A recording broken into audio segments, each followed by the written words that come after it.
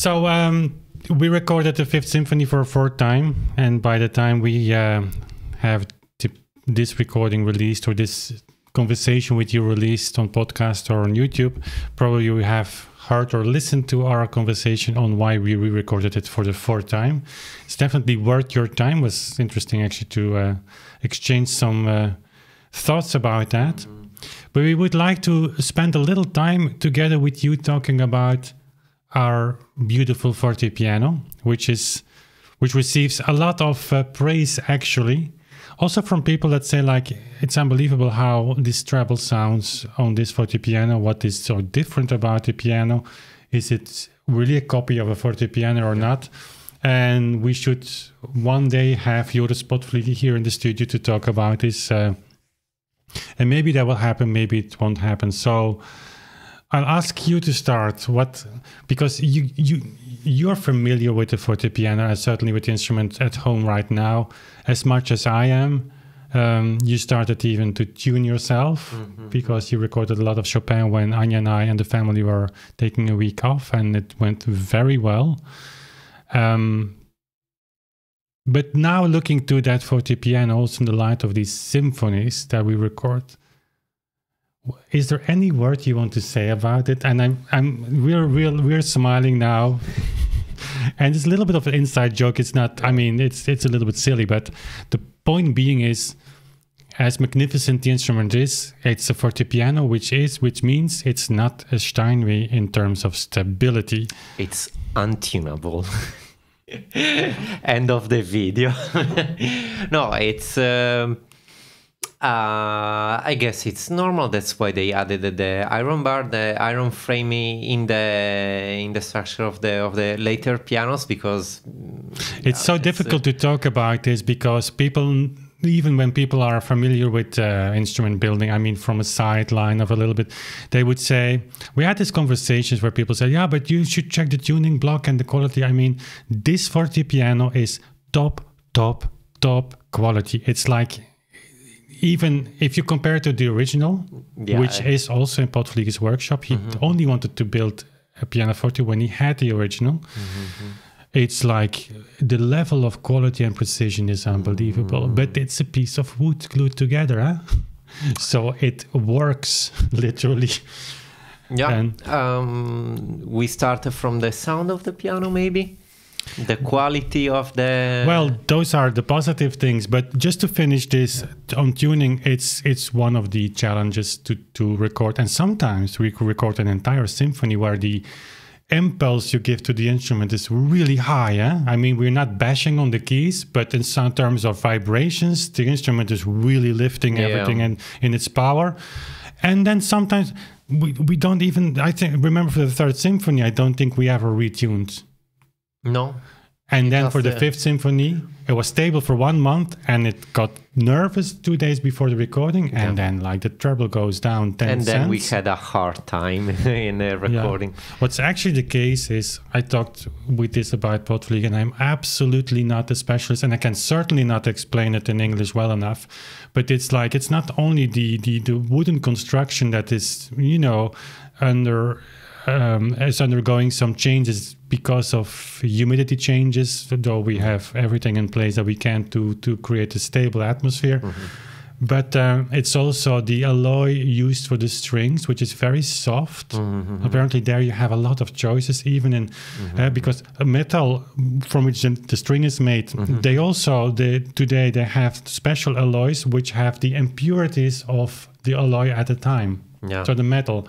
So even when they for organ building, it's the same. When you have tin and lead, I mean, today it's purified. That is certainly not the right English word, but I mean, it's the impurities it's melted, and then the impurities, copper and antimony, is like taken apart because the industry wants pure metal, but it's very bad for organ pipes because the metal is much softer. It's not, it has not this life, and also the way of casting is very important. But for strings, it's the same thing. You can make like very modern strings, or you can have the old alloy. And apparently in our piano, there is these strings are more flexible than any other type, which gives an explosion of sound.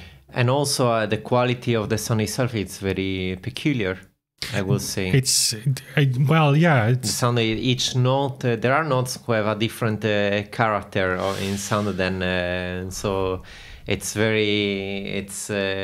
what's so particular about the piano as well. Yeah, so you started to talk about tuning, so that's maybe the challenge. It certainly is a challenge, and certainly in a time where we have two expensive microphones, like just listening to the piano like this. Yeah. Do I hear something peeping or squeezing? One string slightly flatter or higher, sharper.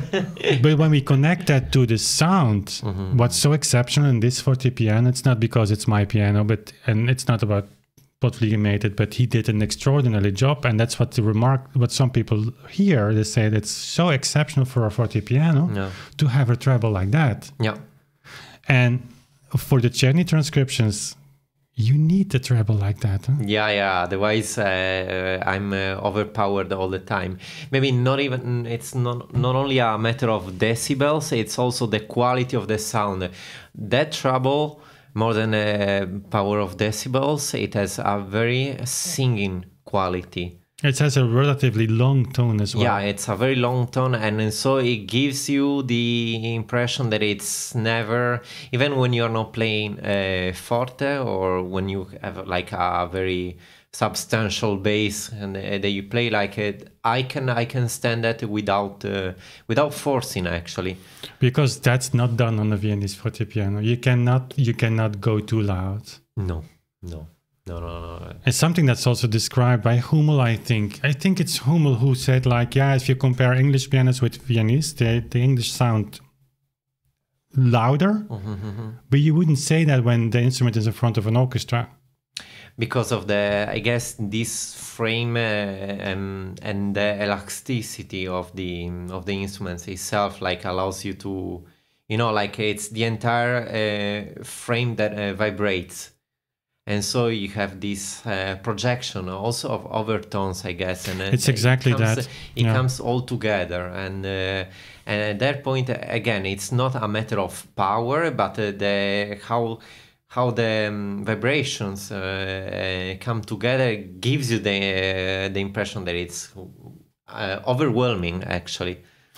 It is. Do you remember? Yeah, of course you remember the moment where we first recorded the Fifth Symphony. Yeah. And you have this moment, I think it's in the last movement, where I suddenly have this bit. And it builds up. And it just builds up. And what happens then, I talked with Potvlieghe later about this, and he said, like, that's typically for these Viennese pianos. And you kill that when you add iron bars, because then you kill the vibrations. But the instrument becomes like vibrating completely. And what Czerny does there, he's making use of that. Yeah. With a modern piano, nothing would happen. Like, there would be fortissimo all over the place. But with the Viennese piano, you start, it lifts from the ground, from the floor. You have the impression of being connected physically to the instrument, because you start feeling like this sense of, vibrations that gets through your body. It's and it's unbelievable, like these chords with heavy chords on the bass, which are very problematic on a modern piano, but because of transparency. But also on the Viennese, you can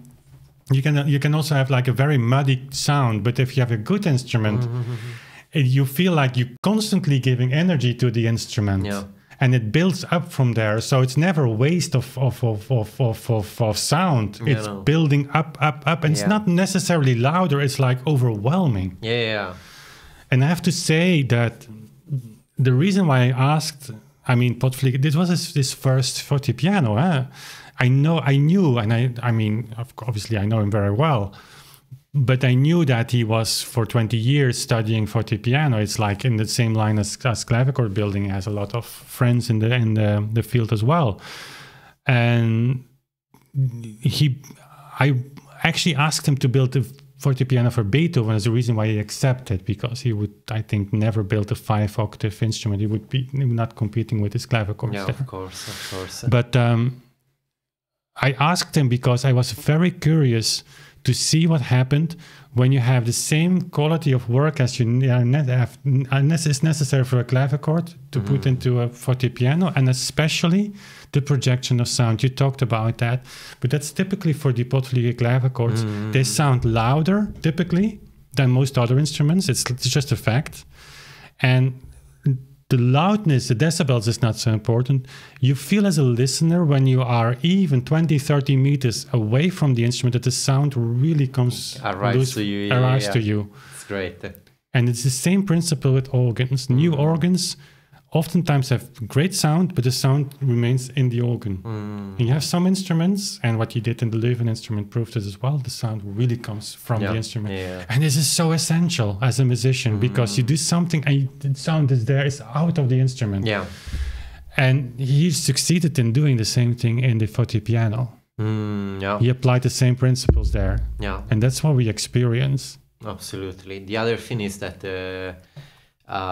reconstructing, playing these transcriptions on what could possibly have been an instrument where they played these four hands transcriptions at the time. We just get familiar also with but that's all for the entire music that we play on the piano, like with the precision of touch that the piano asks. It's not that you can just play however you want, like as a modern. It's not that easy, and the piano is has a beautiful sound, but it's also very demanding on how you should give an input in terms of articulation and etc. It's in a way really unbelievable. And I recall now when we started to do the fourth recording, the first thing I sent you a WhatsApp message, like we have to agree upon how do we release the first notes, like tom pom pom pom. We can do it with like a kind of sticky approach, that really hard, or release but with a not a relaxed wrist but I mean the nuances I cannot even describe, but the sound on the piano is like releasing. I'm not even speaking about the attack of the note, the release of the note. Changes completely the character of the sound. Changes completely the character of the piece. And now you can say like, now you're exaggerating. It cannot be that important. It is that important. On those instruments, like the clarity of the touch is essential. Otherwise, you're exposed all the time. The moment that you do something that it's, or at least the moment that your intentions are not clear in terms of attack and release, you hear that immediately. It's there's no way in between. The instrument saying that regard is unforgiving. And you are a little bit spoiled now by playing on a Potvlieghe Pianoforte. A little bit. Because also there the precision is unbelievable. And I mean, he didn't compromise in any aspect. And I'm not saying that other builders are compromising, but sometimes you see also adjustable screws here and there. I mean, for the dampers, for the keys. I mean, the keyboard actually is very hard to adjust because there is nothing to regulate. Sometimes builders build that in at the back of the keys just to give a little, which makes sense. But he refuses to do that because his philosophy is like, you start compromising somewhere, and where does it end? But also, if you go like 5-10 years later, if you play on the Frenzel, you start to lose this precision already a little bit. And the Fritz copy is very close. He was working in the workshops of Walter. So the way of, it's a very conservative, old-fashioned piano for the time. And you also have this feeling when you play it of direct contact with the string. Well, if you would play the clavichord, you wouldn't say that. It will be like, but you know, coming from a modern piano, of course, the feeling is that one. You still can apply the same principles on the Viennese, and in general, I think it's you start to lose that when people added iron bars.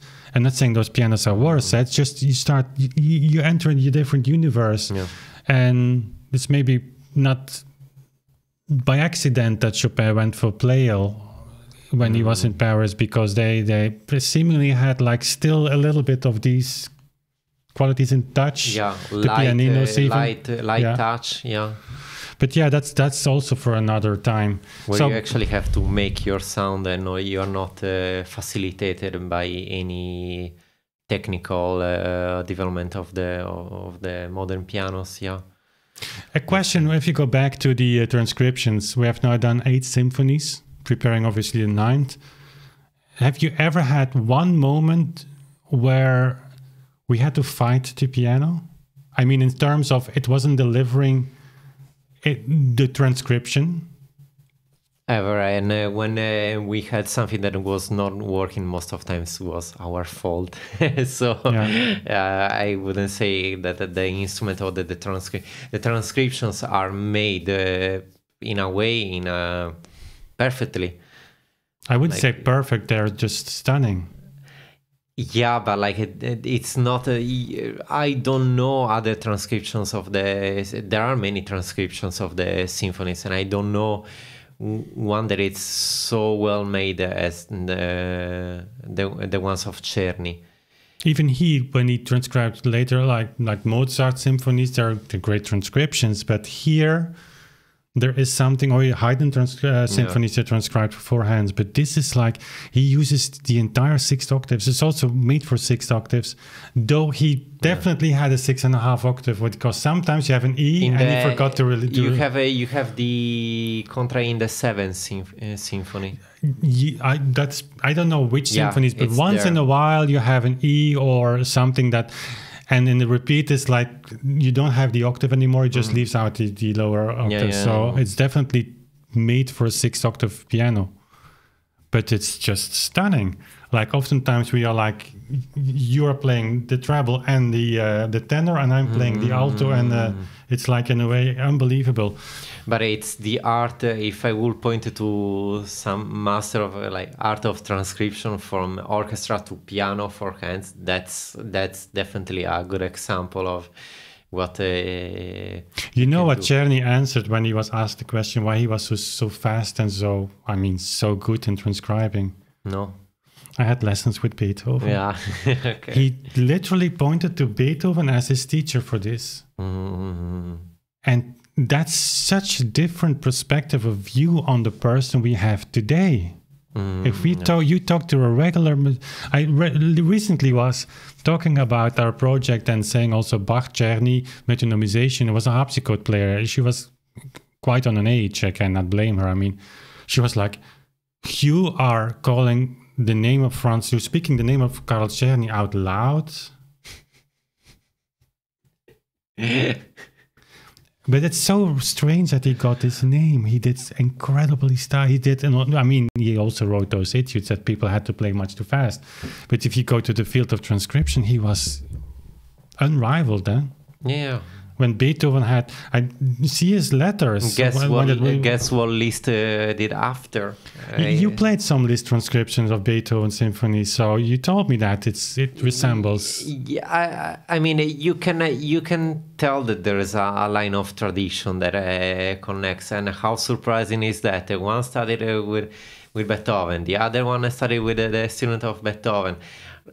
There's definitely something that connects, and then Liszt became famous anyways for doing all sorts of transcriptions of even operas, symphonies, and Schubert's Lied, and the quality is there. And by the way, his transcriptions, I mean Liszt's, if I'm quoting from memory, but I think they're around 1863 or something. There is a letter to his publisher, and of course Czerny died in 57 or something like that. Date, I guess. And he said, like, please send the transcriptions first to Moscheles, because he's most familiar with the symphonies of Beethoven. I would like him to check if I've met. Probably when Czerny would have been alive, he would have sent them to Czerny himself. Yeah. I mean, the output of Czerny is incredible. Yeah, but recently you sent me a letter of Liszt to Czerny, inviting him to Paris I don't know if you remember that one. It's in the catalog of Liszt letters, where like he was still very young, but like it's the people say, yeah, Czerny, like whatever, it's the stupid guy who composed it. Not particularly to Franz Liszt, not particularly to him. If you read that letter, you see like the utmost respect that probably he apologized, if I remember well, for being so late in his replies, something like that. As well. So it's not that maybe for us today Czerny is not important, but at the time, especially to people like Liszt, Okay, it was his master, but he was not the only one acknowledging the importance of. No. Of Czerny was a really big certainly name. starting from Moschles and to many others. We should dedicate maybe also a talk about Czerny and about his transcriptions, because the quality of those.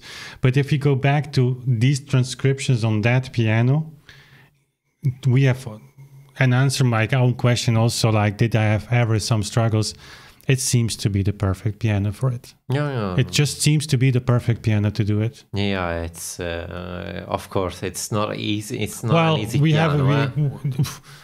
It has a character. Huh? We still struggle to call it a her or a Mr. or Mrs. It's Mr. or Mrs. Yeah, it changes. And sometimes with the tuning, as we started to talk about at the beginning of this conversation, it's hard. I mean, definitely when you are in a big room in a hall, those things are passed unnoticed. I mean, when you sit 20-30 meters from an instrument like that and some notes are out of tune, it doesn't matter. But of course, when two German microphones are listening like from 2 meters distance, it makes our life sometimes. I mean, it needs to be well tuned, of course. And then we come back to our conversation that we had about why we recorded it the 4th time, and your explanation of why practicing with the metronome, it came in so handy. How many times in the first movement of the 5th, the piano had really a cold. We had to stop every 5 minutes. And of course, you take the metronome. Recording like that is really like, it's really a pain. It's because it constantly brings you out of your concentration, but you have the certainty that we stick to a certain tempo. You lose focus, and then you have to, it's... And also there are some times with the fortepiano, I think it's in general, I don't know if people talk about it really freely, because, we're still in the hip world where we have to fight the Steinway. But guys, a Steinway is, if you want to have a piano that's stable, that never let you down, that you need to tune once a year, definitely don't go for a fortepiano. There is an evolution in piano building, and the instruments not only got worse. The damping system of this piano, I cannot blame Potvlieghe for it, but it's like as primitive as you can have it. The Frenzel is gold standard compared to the Fritz. It's 10 years later. But if you change that, you change the weight of the keys and you lose your precision. And so sometimes I have to take a little knife to roughen up the leather on the dampers and hope that it damps well again. But sometimes we also had, in the last movement of the 8th Symphony, that's the perfect example where we reach really the limit of speeds of the in a whole beat, not in single, in whole beat. 8 or 9 notes a second, sometimes in repeats. Something like that. And it's incredible that whenever you are not precise with a tempo and you go a tiny bit faster, then you immediately meet the wall of the instrument that says no. You cannot, for example, when you have some repeating notes, or we have to switch hands and you have to leave a key and I have to play that right away immediately. If we are a little bit too fast, immediately the instrument says no. There's a wall. You cannot do that. And most of times when we check, it's it's because certainly in that piece. Certainly in that piece. This just to say that at the time it was all possible because they had a lighter instrument. Well, it's a no-brainer, but of course it's related to it's. I mean, I give a fortune for people to play these transcriptions. It's a no-brainer. It's a no-brainer, but it's something that I've been told many times also by. It's all possible on the fortepiano. By even conservatory teachers. It's all possible because of the lighter instruments. Then I'm sorry, but you never played extensively. Then we should play on the clavichord. That's the lightest instrument of all. Yeah, space shuttle, delphine, right there. So no action. So unlimited repetitions. So there is no possibility. And mark my words, you can challenge me as much as you want that these transcriptions will be played ever in single beat. Never. Never. On a fortepiano, I would even go as far, but I cannot because I'm married, to bet my house for it. The thing is, if you come and try, guys, if you listen, then you have to bet yours as well. I mean, no, I'm kind of joking, but it's not a joke. It's like sometimes on the limit, like you said. The instrument puts a limit there, and Czerny uses that. Yeah, and you always have to be aware of that, because the moment that you cross the line, the instruments doesn't work. So it's and there, when you have such experience, you start understanding really what they meant when you read some descriptions like this is fast, this is extremely fast, or not. I mean. When I play the Hammerklavier there, in whole beat on that piano, it is actually really on the limit. It's hard, eh? Yeah. And then leaving the pedal home, eh? Yeah. And this Mr. Beethoven in the Adagio. It's the last chord, if I remember well, in the Hammerklavier's Adagio that has a pedal marking. In the fugue. Or the fugue. In the fugue. It's unbelievable. After 20 pages of fugue without guys, how clear can you be that you don't want people to use the pedal? You give it at the end when it's not necessary anymore. Or at the beginning, the first measures of the first movement. So it's that. But pedalings, we're going to hammer this because it's not an easy topic, and it is also not a black and white world. Sometimes there is an interpretation, whatever. But in general, people are also playing on piano fortes with much more pedal than in those days was used. Absolutely. And guess why? It's your accelerator. Eh? It's just your accelerator. You can leave the key much earlier. But we were talking about, as I've been told, use a little bit the pedal on the fortepiano because it enriches the quality of its tone. But we were talking about the quality of release in the Fifth Symphony first notes. All of that goes away by depressing the pedal. There is nothing anymore. It's like it's just all one mess. And of course, when you speed up that much, that's what happens. And so it's up to musicians to do what they want to do and how far they want. And of course, we've been throwing the label dogmatic a lot of times because we want to stick to the score. How strange is that? We're going on stage like, hey, the score is everything. The musical score inside the score is even a channel that goes like that. And up to the moment where you say, "But let's take the score." Let's really dive into that and let's see what we actually see written. And then a fortepiano is like an unbelievable tool. You don't fight it. You try to learn how this connects to Czerny's transcription, which has every detail written in, articulation, everything is there. You don't have to think. There is, here and there, we have some differences in pedal markings that we have to correct from the left and the right player. But other than that, I mean, obvious mistakes. It's such a precision that if you just take it seriously and you don't go into that, obviously he meant pedal here, obviously this must be legato, this cannot be legato without... Then you have so many things to learn from both the transcription and the fortepiano, and then it comes together. I will say it's obvious only when you don't want to challenge your preconceptions of what legato is. For instance, I mean, there are so many directions you have to just reinvent, find new, and at the end you say, this actually, and then suddenly the result comes, we listen to the recording, and I say, But it's the same for it. This applies to everything. How many times did I hear in conservatory? These fingerings, they don't do them because at this speed they are just not possible. And there's really in that moment there's no something that sounds an alarm bell that sounds in your head that you might be missing something. Maybe your tempo is wrong and the fingering is right.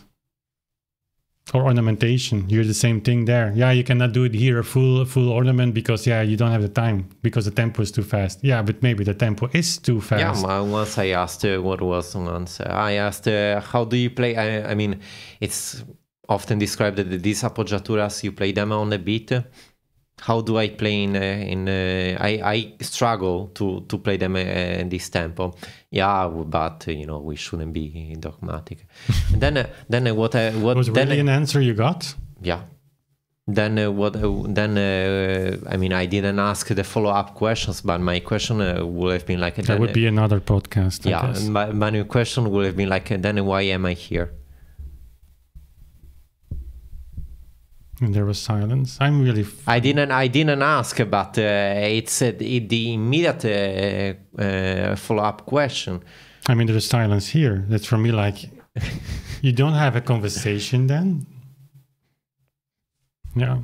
Yeah. So it's. I could give an answer. Would go into this direction. Other video. We will have other videos. If you don't have answers, there is silence, or just force someone from your position to just not ask the follow-up question. It's like, I'm sorry. Yeah.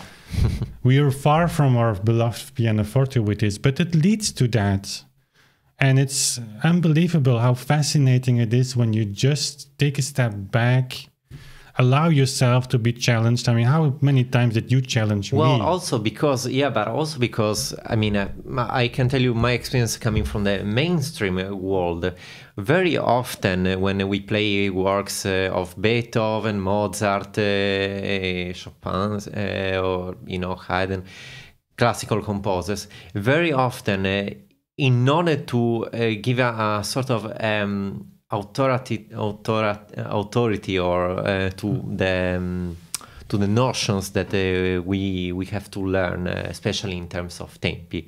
Say, probably this was the tempi, were the tempi, because not only those metronome numbers that are always there in the corner, we don't talk about them, but when we have to point to faster performance, I'm here ready to shake them out in the air.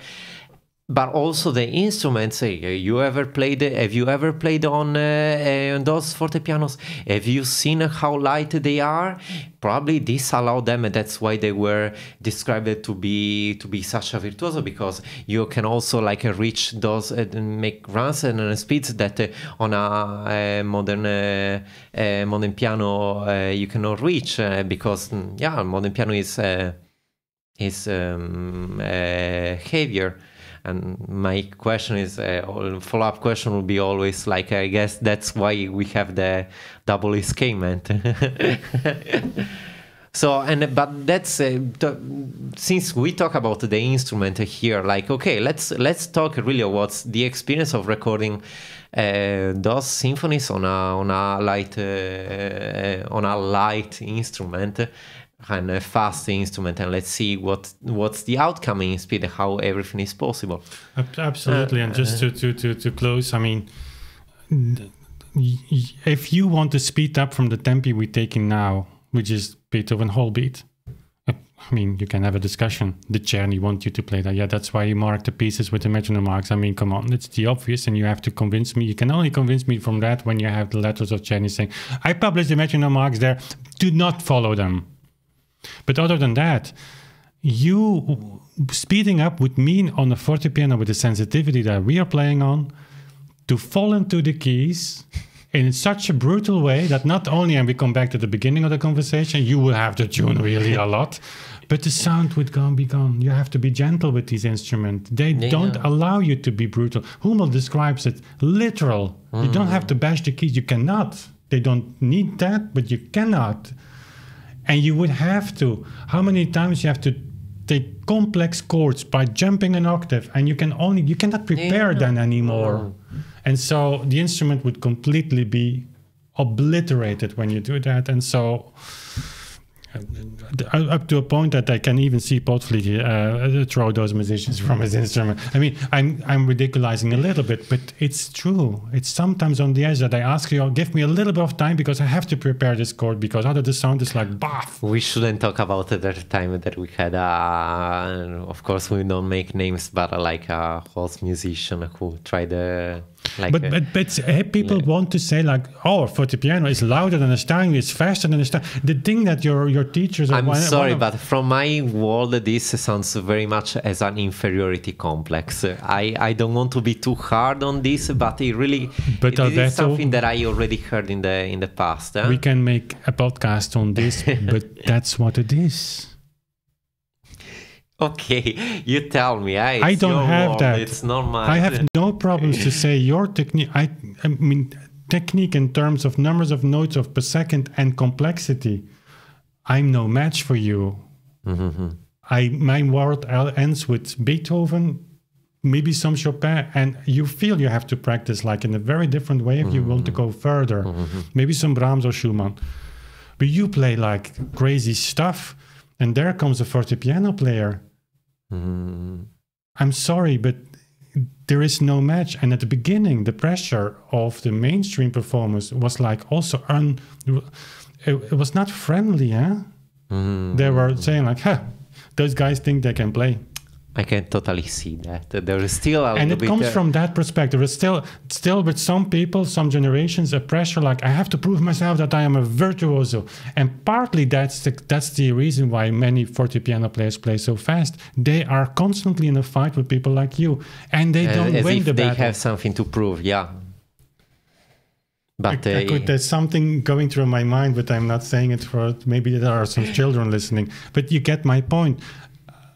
It's so baked into this culture that most people don't even see it anymore. And moreover, that some of your teachers even in the past referred to that. Yeah, we know that those instruments allow faster performance. No, it's what the hip people always say, but it's not true.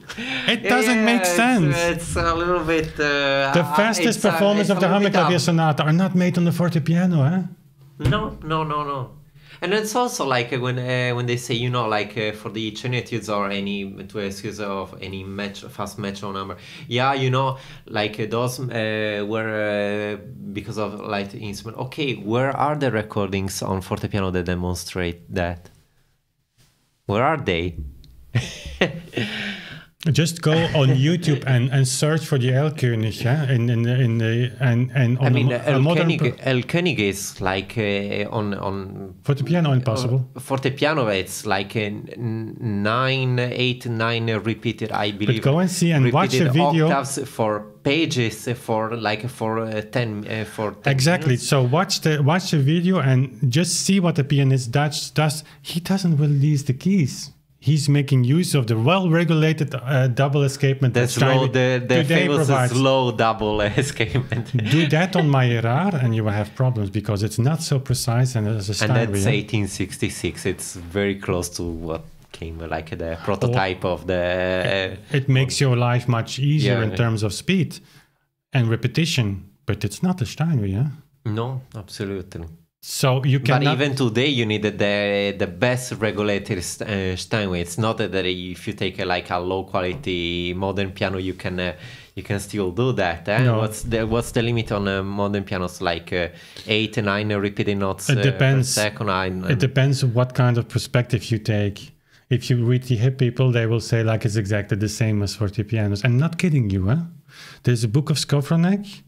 Well, using his research in the book, I mean, he says like we checked the repetition speed between English, Viennese fortepianos and the Steinway.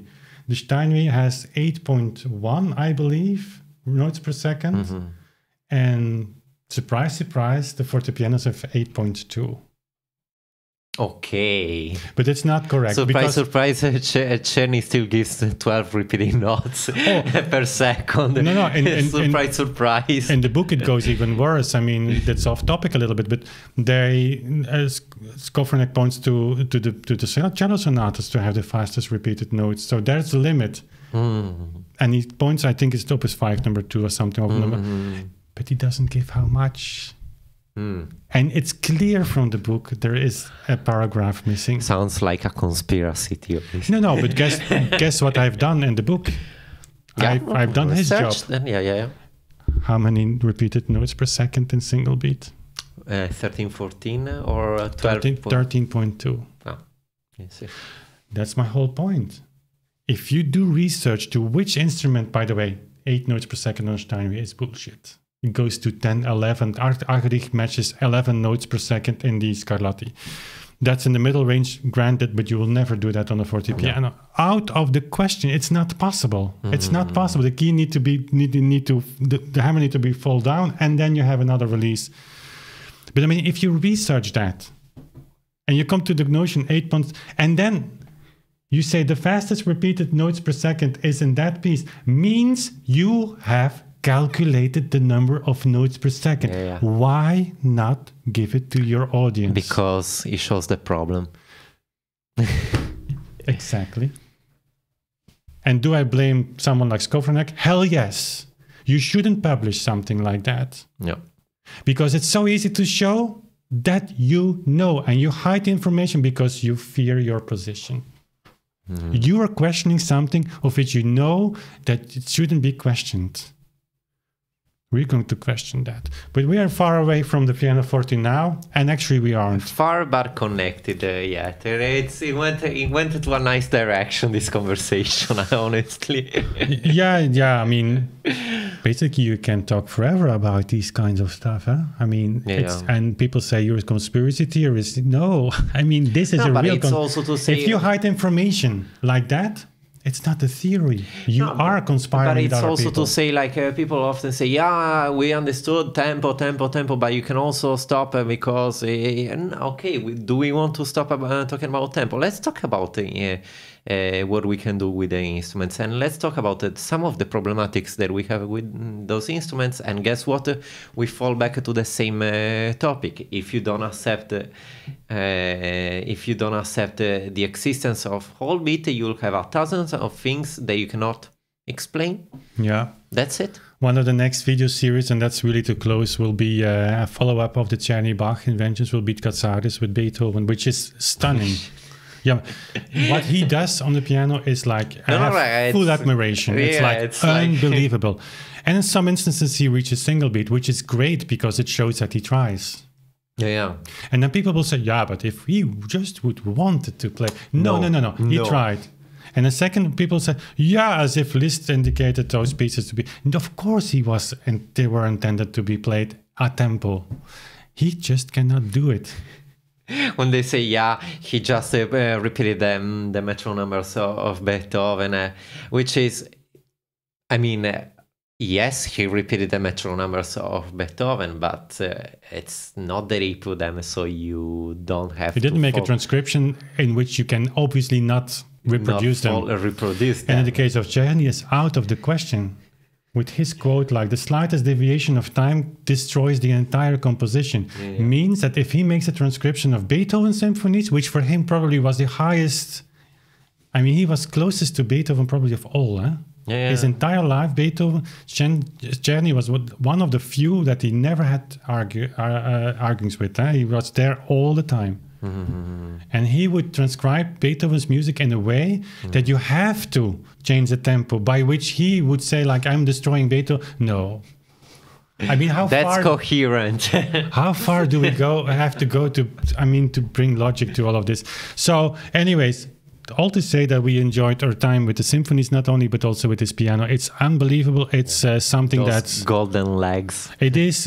And the tuning and all the squeezy things and the squeezing and the peeps and the things that we have to make and fix, and we fix it and we make it... Dumping system. Yeah, it's part of it. I mean, but once it works, and most of the time it's just working. And I mean, the tuning sometimes, and it's winter now, so not saying that it's something bad on an instrument. It's just something you have to accept. But once it's done, we many times have said to each other, like, shouldn't we be thankful just to be able to play on that instrument, this music? It's unbelievable. So I don't know when you will be listening to this, maybe in the stream of time for the release of the Kickstarter or for the Beethoven recording, Fifth Symphony, then maybe there's still time to go there. And we are making up the plans to do that in January. We're recording this now 18th of December. So it's 30 minutes before our Patreon hangout. So we have to... Hola. Yeah. We talk too much. That's what Anya always says to me. But anyways, guys, it's not all fixed by the time that we're recording this.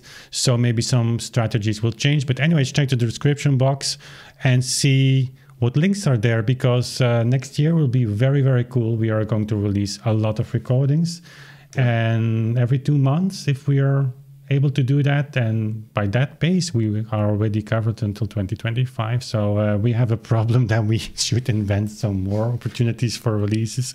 And that might just happen. It depends all on your support and how enthusiastic you respond to these releases.